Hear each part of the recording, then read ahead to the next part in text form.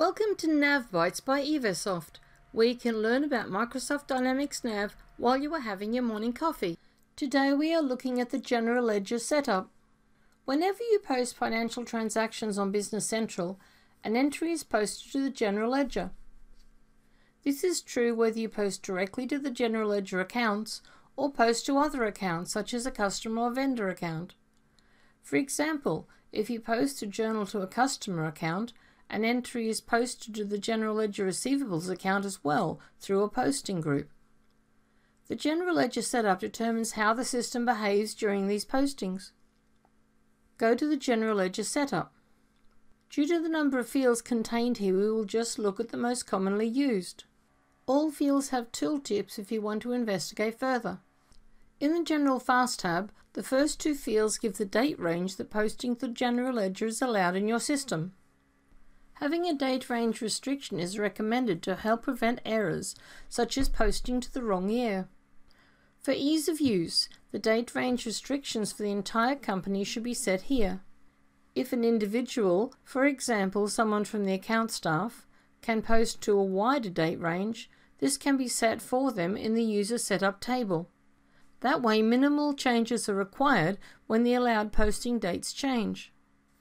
Local address format specifies the format in which addresses must appear on printouts. The invoice rounding and amount rounding allows you to choose if rounding of invoice and line amounts occur and the precision of the rounding. These settings are for local currency. The settings for foreign currency are on the Currencies page. Unit amount rounding settings are used for unit prices. The unit amount decimal places gives the number of decimal places shown. The default is 2:5, which means unit amounts will be shown with a minimum of 2 decimal places and a maximum of 5. LCY code is the currency code for the local currency. It is traditional Business Central that the local currency is blank in transactions. The definition of what blank means is set here. Local currency symbol gives a symbol for the local currency. Local currency description is a description of the local currency. Bank account numbers is the number series that will be used for bank accounts. Click on Show More. Allow GL account deletion before must be set to a date before the system allows General Ledger accounts to be deleted. GL accounts with entries on or after this date cannot be deleted. Check GL account usage stops deletions of GL accounts that are used in setup tables. This helps prevent posting errors because of missing data. Payment discount excluding VAT allows you to choose if the payment discount is calculated based on amounts including or excluding VAT. And the adjust for payment discount specifies whether to recalculate tax amounts when you post payments that trigger payment discount. To satisfy the HMRC rules, the settings for the UK need to be payment discount excluding VAT unticked, adjust for payment discount needs to be ticked, and the VAT tolerance percentage should be 0. The VAT posting setup will also need to have the adjust for payment discount ticked. Maximum VAT difference allowed specifies the maximum VAT correction amount allowed.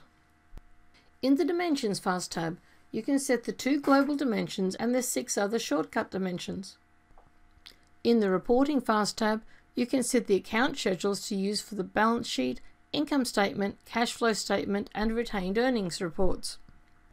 In the Application Fast tab, Application Rounding Precision sets the rounding difference that will be allowed when you apply entries in LCY to entries in different currencies. There are also several fields dealing with various settings for payment discount and payment tolerance. The Reverse Charge Fast tab has settings for reverse charge invoices. Once you have reviewed the settings and chosen the options that you want, click OK and the new settings will take immediate effect. Thank you for watching.